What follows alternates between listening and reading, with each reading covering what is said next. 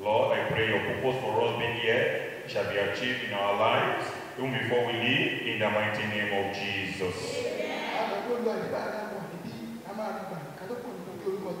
Lord, I pray that as we look at your word, you give us more understanding, so that we can be better Christians and get results going forward in the mighty name of Jesus.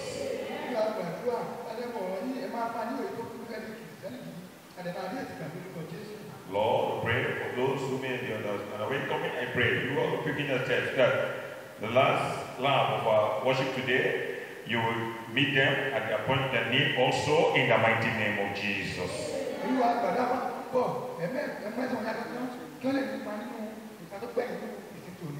Thank you, Father, because I know you will teach us your word. For in Jesus' mighty name, I pray. Welcome you to the last of our worship today. We're looking at the book of Esther. We're looking at it for some time now. Last time we looked at the end of Haman the wicked. Haman was a very wicked man. He even used charm on the king to get to great position. But you know, when God is not the one promoting you, but you yourself drive at your promotion, you definitely come down. You see, when you are lifted up, you also come down that way.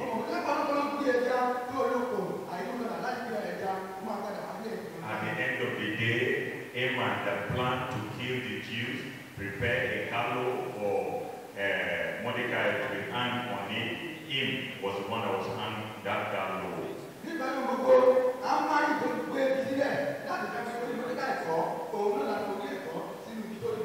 And we learn that wickedness, no one is wicked. The wickedness will come back to you.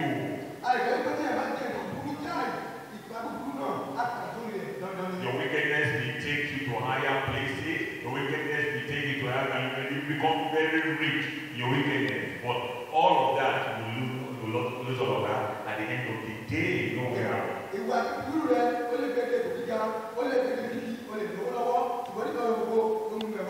That's what happened to Haman. Because of his wickedness, God brought him down. He thought he has achieved everything. He never knew that God was planning for his downfall.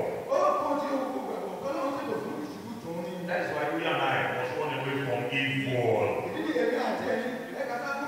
We must not think evil against our brother or our sister or anyone at all. I told you a story of what happened at our place of work. A particular management staff that is putting problem in the other staff. At the end of the day, he thought those other staff, the junior one, the subordinate staff, and the one that will be sacked. At the end of the day, him himself was the one that was sacked.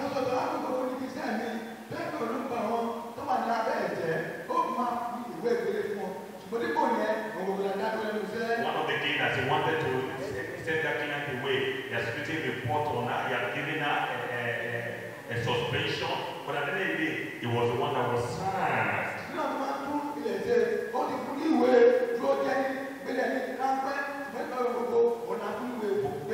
God had found his wickedness and was punished for that. So we should not think, one should not think that, oh, I will continue my evil way, I will continue my lying, I will continue my stealing, I will continue my abusing, I will continue my fighting, I will continue my doing evil, and say God does not see you, or it will not affect you in the future. It will definitely affect one if one continues in it.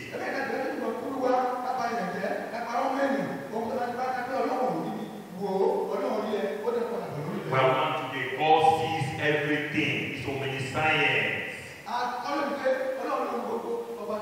He sees everything that is happening. So if one is doing evil and refuse to repent, one day God will be caught up with God.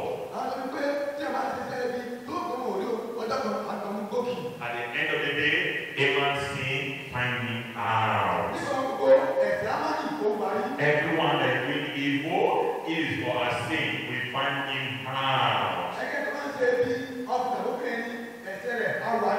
So therefore, we must run away from evil.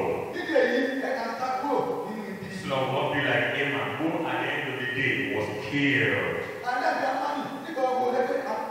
Because the day came when God judged him, and that was the end of Haman. Today we are looking at a new message, power changes and Mordecai on the throne.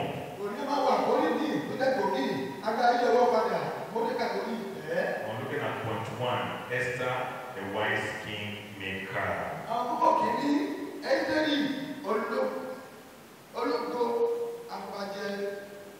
Esther, the wise king maker. When I read Bible, I read Bible, I will look at 1 and 2. On that day, did the king Ahasuerus give the house of Haman, the Jew's enemy, unto Esther the queen. And Mordecai came before the king, for Esther had told what he was unto her. And the king took off his ring, which he had taken from Haman, and gave it unto Mordecai. And Esther set Mordecai over the house. Truly, power started changing hands. But before Haman and Esther get to this stage, they have passed through a lot of trials, through a lot of temptation from Haman.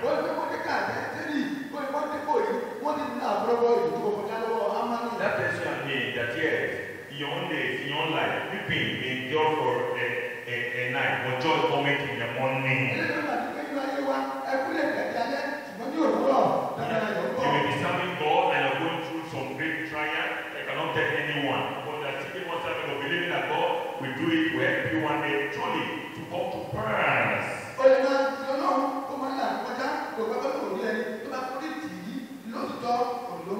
at this Haman, look at Mordecai, look at Esther.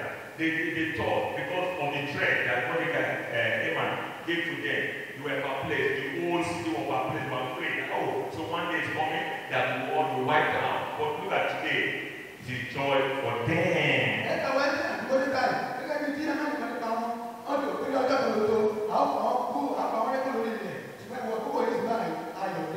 But look at this Esther, the wise king maker. When the king gave him authority, power to be in charge of the house of Haman, she not said, okay, this position, the great position, I will occupy myself. She took it and gave it to the uncle Mordecai.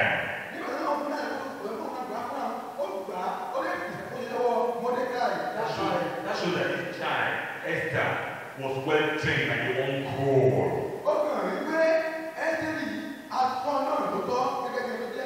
That is why, as parents, we must train up our children so that when they grow up, they will never depart from it. This position was not given to Mordecai. The king gave it to Esther to be in charge of the house of Haman. But she in turn gave it to her uncle.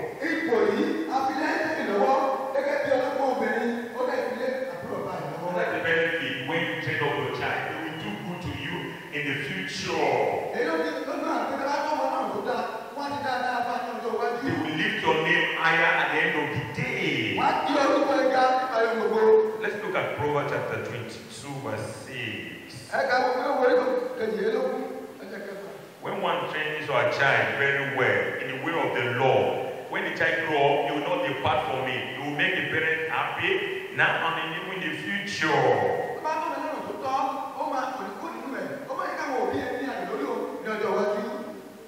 Verse 6, Proverbs 22. Train up a child in the way he should go, and when he is old, he will not depart from it. In godly way. When he or she grows up, he will give you joy, she will give you joy.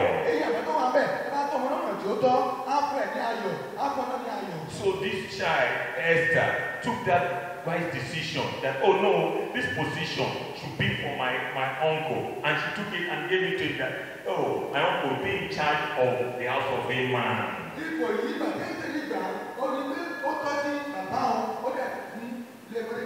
can see that she has been taught not to be greedy.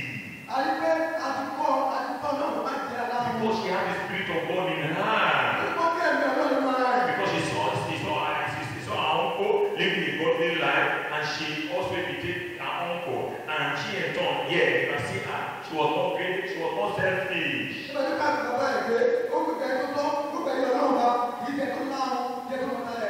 must learn from that. Both as parents and as children.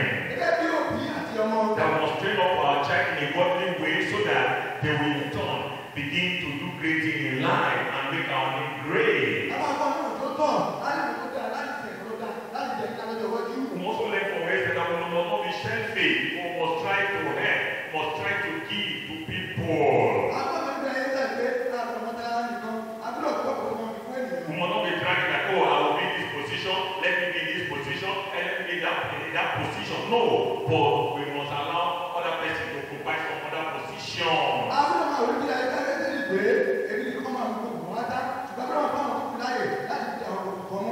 learned about something that happened in my place of work. Apart from the position they have given me, there's another position that's still there that they wanted to, they want to give somebody to occupy that position. And when you want to give it to, I said, okay, no, let them give it to one of my colleagues, that he should be the one, because I've seen him watching over the time that he can be able to do the work. I took it and I give it to him. And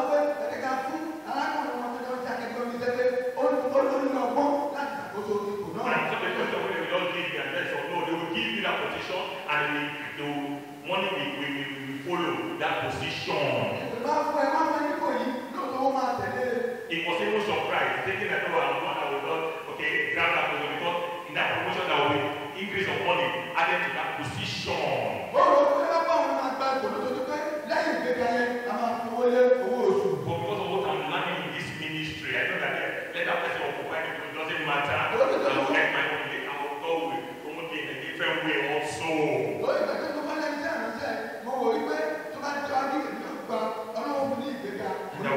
And that's how we are working, and things are moving in our place of work. So Esther was not selfish at all. She did not say, oh, this one, although I've become the queen, I'm in authority now, and now the king has given me another position to be in greater authority, I will grab this one. No, she did not do that. She gave it to her uncle to manage it.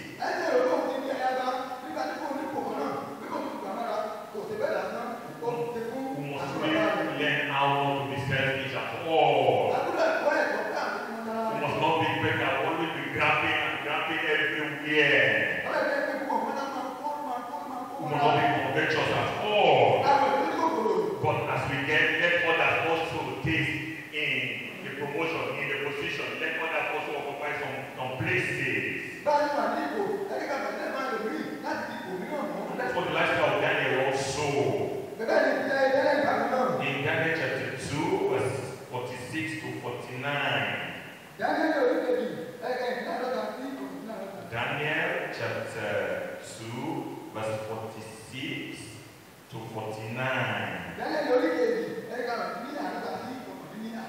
In verse 46, then the king, Nebuchadnezzar, fell upon his face and worshipped Daniel and commanded that they should offer an oblation and sweet odor unto him. The king answered unto Daniel and said, of a truth is it that your God is a God of gods and the Lord of kings and a revealer of secrets, seeing thou couldest reveal this secret. Then the king made Daniel a great man and gave him many great gifts and made him ruler over the whole province of Babylon and chief of the governors over all the wise men of Babylon. Then Daniel requested of the king, and he said, Shadrach, Meshach, and Abednego over their affairs of the province of Babylon, but Daniel sat in the gate of hell to review, to interpret the dream for the king Nebuchadnezzar.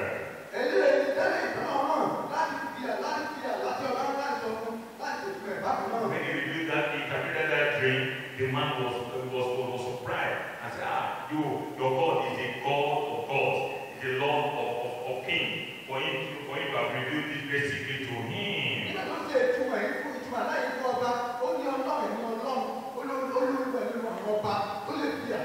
And because of that, the king promoted Daniel and put him in charge of the province of Babylon and of the chief of governors, all the wise men of Babylon.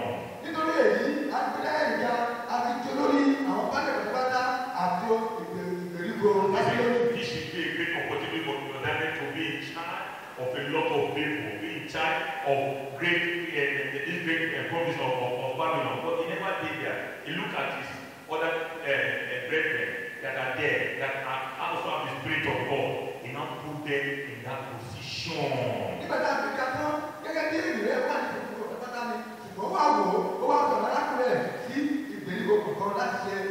He was not conventional, he was not greedy at all. He just gave them and now went and sat at the king's gate. You can see that it's only a person that has the Spirit of God that can do that. Because this man that had that Spirit of God, he puts those people, Shadrach, Meshach, and Abednego in that great position. Why he went back to stay at the king's gate?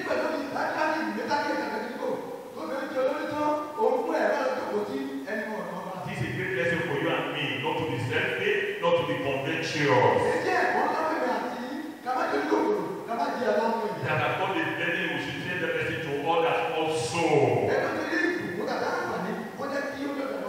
That God is lifting you up, trying to also lift others up also. Don't say, oh, only my name that will be hard, only my name that will be hard all over. But try to help others also.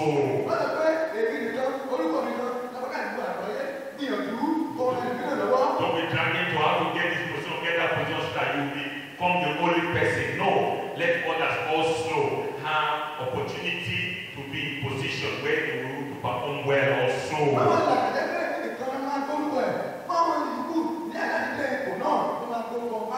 Daniel never did that. He put the Hebrew right there and went back and stayed at the king's gate. Can you see that Daniel at the king's gate? A man that has given this great opportunity that will leave the gate and begin to go all out. The authority will start to be at the king's gate. That is the spirit of humility. That's why God will always lift those that are humble, but those that are proud, will bring them down. Let's look at Joshua chapter 19, verse 49 to 50. Joshua chapter 19, verse 49 to 50.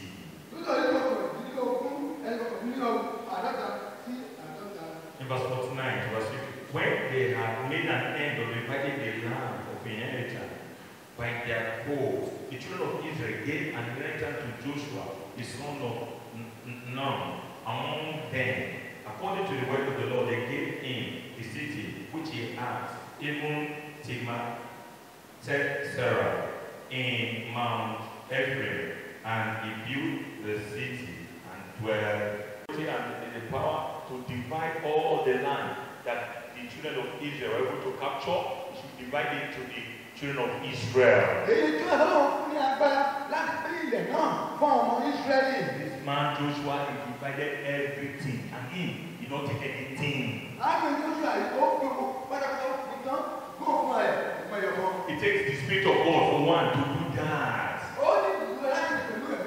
If he's the one that don't want to play God, he will take all the better play. He will take more than others before giving the other people their own.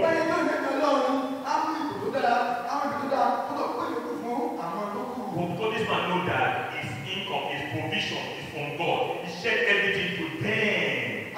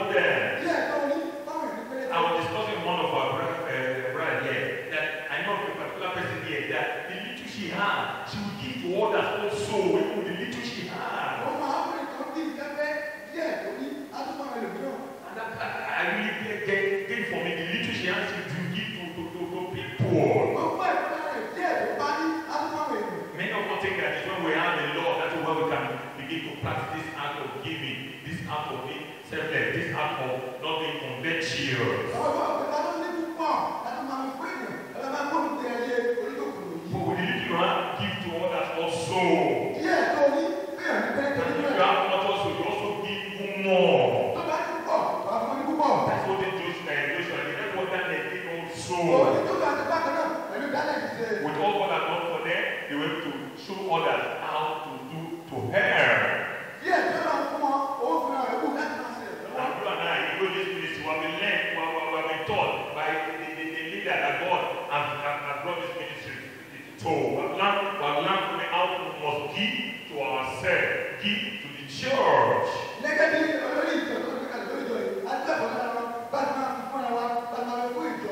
Anything, the church needs something. I will discuss that the church needs a generator. Want to get a new generator machine now. We need people to help to make sure that thing is bought. That is what giving each other burns.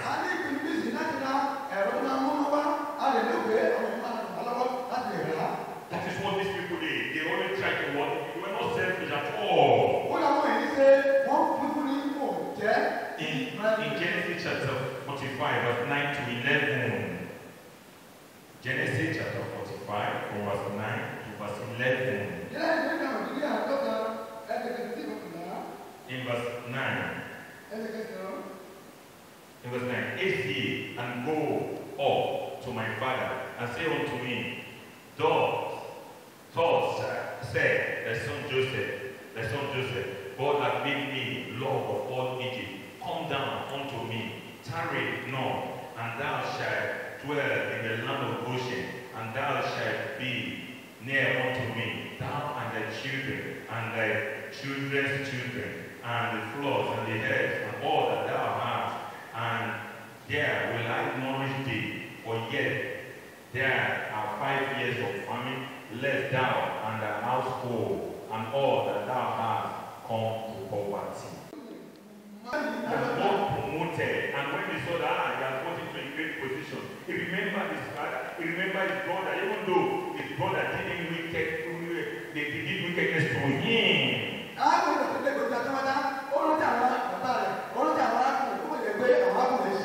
He's supposed to have forsaken his brother because what they did to him is that he would almost kill him.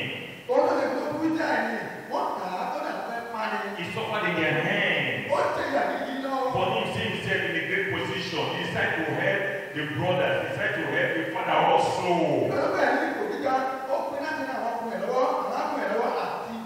And he don't just put them okay, let me be feeding them. He put them in Goshen when there's no problem, when everything is good for them.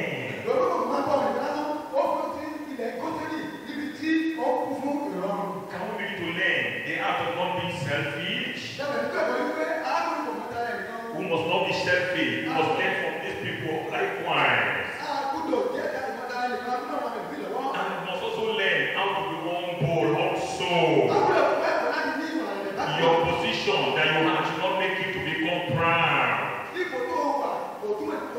position you find yourself will not make you to become rude. So look at Joseph, even in his great position, he was not rude. He told them, make haste, call my father, call the brethren and all their children. Come, I will take them, not in Eden, but a special place in Goshen, where everything is good. That's where we put you.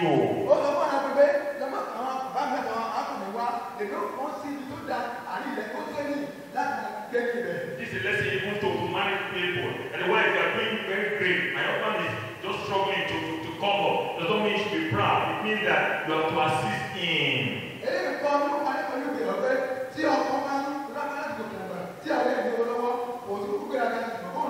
You must support the man, and the man too. That's why a great position does not mean you should be lowering yourself over the wife.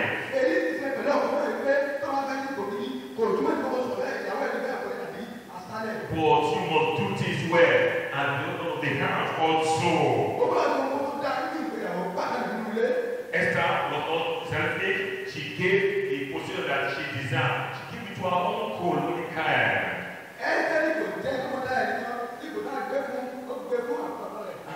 That really shows a heart of humility, a heart of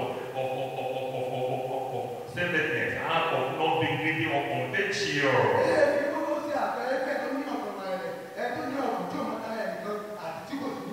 She knows that God loves those that are humble. In James chapter 4 verse 6. James chapter 4 verse 6. But he giveth more grace. Whereas he said, God resisted the proud, but he giveth grace unto the humble. But he gives grace to those that are humble. He will lift them up.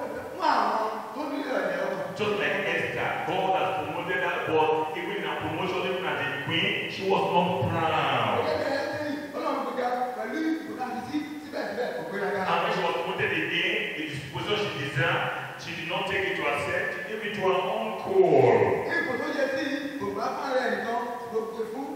Anyone that is proud because of your position, or because of your wealth, or because of what you have, God will definitely bring you down.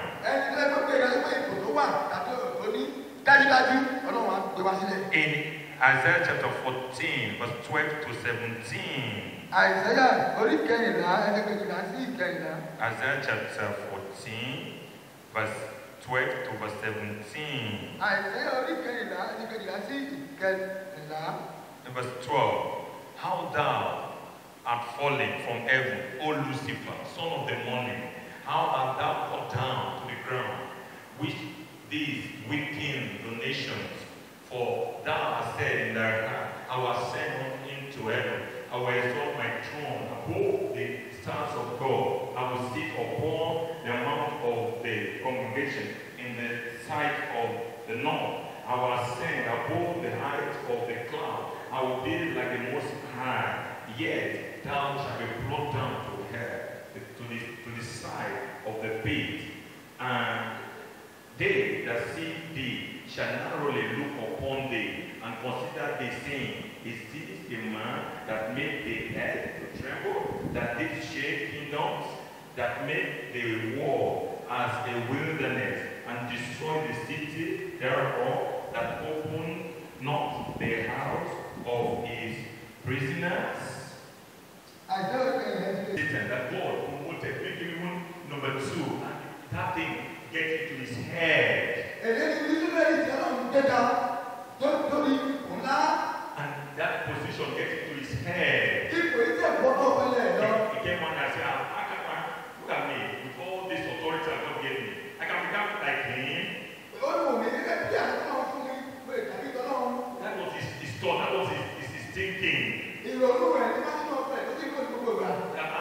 position now, everything he is doing, at least I can do it. You give me authority and I want to do it.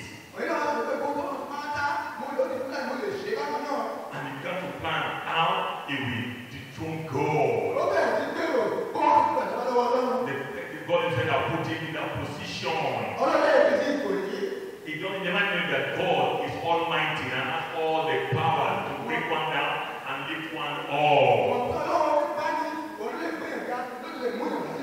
Pride entered into him because of his position. Many people, because of the position you find yourself, whether in the church or outside the church, it gets into our head. And making us to misbehave. Especially when you don't have the Spirit of God, you make one to misbehave. Satan was brought down because of his pride. Thinking that he will be above God, the one that created him, the one that put him in that position. But God brought him down because he was proud, because he was selfish, because he never crossed his mind that who put me in this place, who created me, never thought about it, maybe never thought about it. And because God saw what he wanted to do, put him down. So we should not be proud of the position we find ourselves. We will not be proud because God gave us money or God gave us great position or make us great. We will not be proud in it at all. We should remember that God is will bring one up and the one that can also bring one down also. But we must learn from this Esther, must learn from Joseph how we must be doing good. Give to people that have need of our help. We must not only be the one, only eating and taking everything. In John chapter 3 verse 16. John chapter 3 verse 16. It says, for God so loved the world that he gave his only begotten Son, that whosoever believe in him should not perish, but have not to perish and go to hell. He sent his only Son to die for you and for me.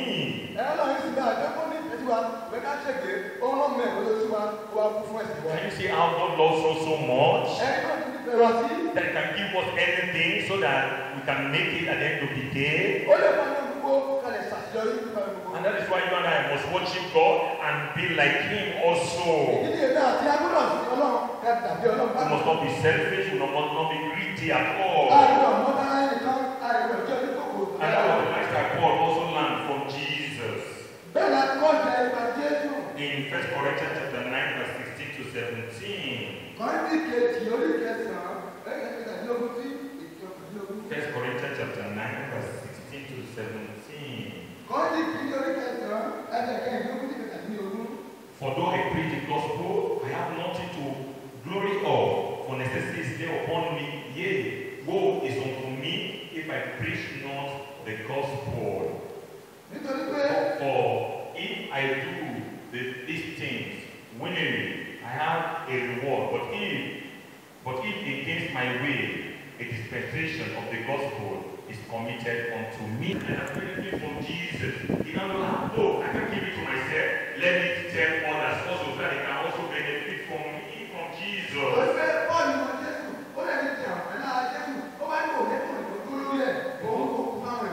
God has helped him to get to that position where he has the Spirit of God, where God has endowed his power in him, and he has been enjoying God greatly.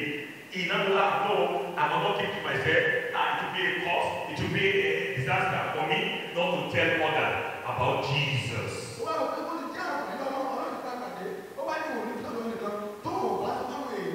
That is a person that is not greedy of the goodness of God in his life.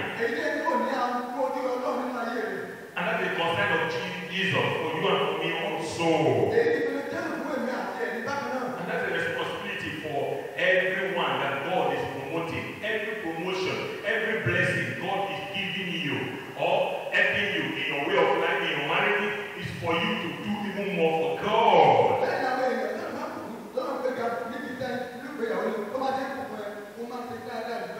Your promotion God is giving you is not for you to just enjoy yourself. You must also make sure it touches others. And that's one of the responsibilities we are children of God. As God is blessing you, you are knowing about Jesus. Even in this ministry, we have learned a lot, and God is blessing you in many ways. You must tell others about Jesus also.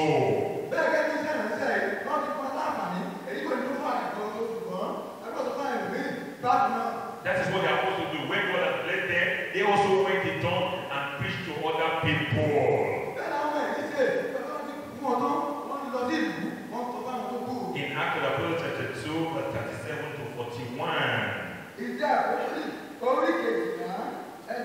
It's our responsibility as children of God, that as God is promoting us, as God is blessing us, as God is making us to know more about him, and we are testing God, and we are getting the best from God, you must also tell it to other people around you, in your place of work, everywhere you find yourself.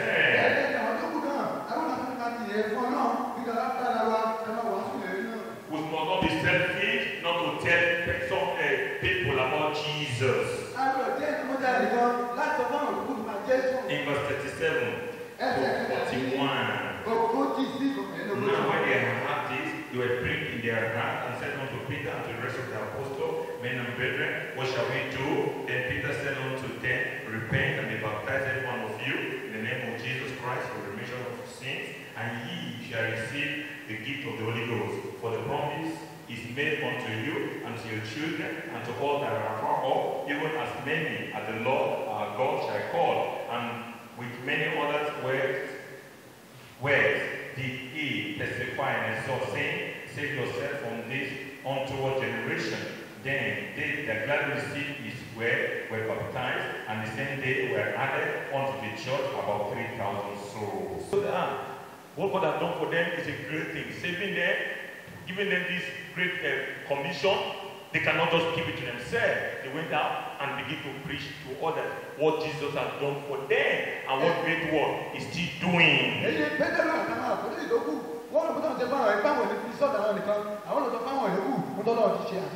They knew what God had done for them and they took it out to other people. We must not allow what God has done in our life. We must tell it to others. Let people see Jesus in us and then we tell them about Jesus. Even as God is helping us in this ministry, even as God is protecting and supporting us in this ministry, we must let others know about this Jesus that is helping us. But this selfish at all. But the greatest promotion any one of us can have is to make it to heaven. Because we have one life after this life on earth.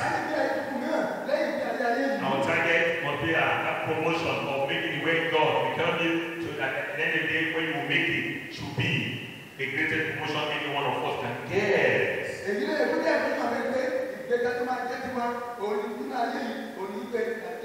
In 1 Thessalonians chapter 4, verse 16 to 18. 1 Thessalonians chapter 4, from verse 16 to verse 18. For the Lord himself shall descend from heaven with a shout, and the voice of the archangel, and the trump of God, and the dead in Christ shall rise first.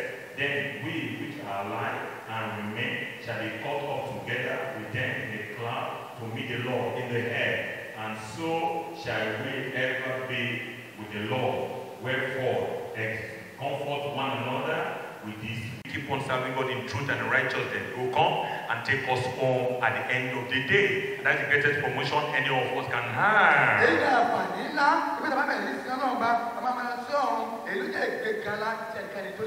But apart from that, we can start enjoying that promotion even when we find ourselves right now. Let's live a true life of a true Christian. Where there's no envy, where there's no covetousness, where we are helping one another. Because every promotion God is promoting you, every blessing God is blessing you, is for you to extend it to others also so that they can benefit and see the goodness of God in their lives.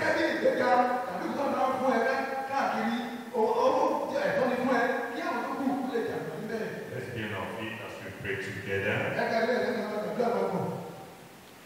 We're going to pray and tell God this morning, Lord, let there be a great change in my life. Let power change in my life this morning. So that as you are blessing me, I will begin to impact on people's lives. Pray and tell God, Lord, I want to be like this man called Daniel. I want to be like Esther. I want to be like Mordecai. I want to be like Jesus himself. That God, help me, let power change that in my life so that I can be great impact to the people around me and even to the whole wide world.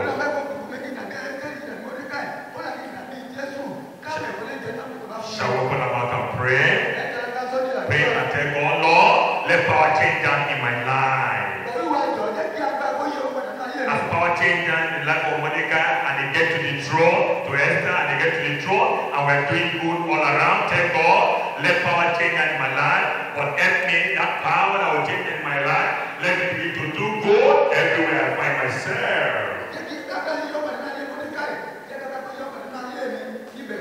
Pray and tell God, I even promise God, as you are promoting me, as you are helping me, I will make great impact for you, for the people around me. I will make great impact to their salvation, to them making heaven, for them knowing you, Lord.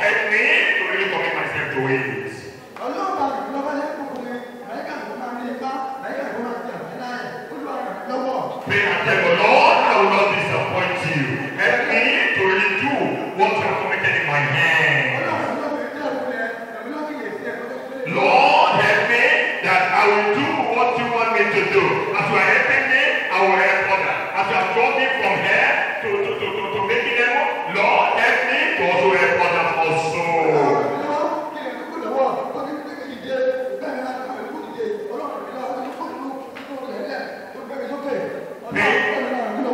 Pray and tell the Lord, help me not to be selfish at all, but to do your will to help others also. Pray and tell the Lord, don't allow the promotion you have put in my life, don't allow the promotion you have put me to get into my head. Help me to remain humble, and also help others also in the mighty name of Jesus. Pray and tell God, I will be available for you to do your will, to please you in all my way, to see that people are saved on a daily basis.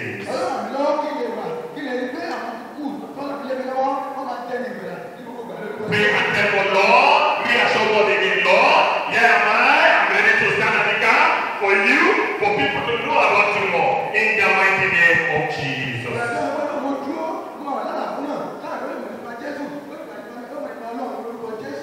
For in Jesus' mighty name we pray. Positively in the mighty name of Jesus.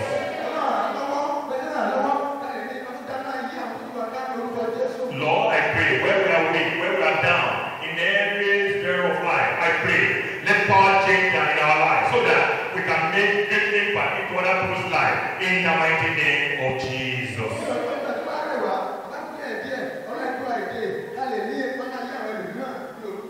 Lord, I pray the promotion we're expecting, that promotion that at the end of the day you will come and pick us to where you are. I pray, help us to be on that lane, help us to strive for that promotion in the mighty name of Jesus.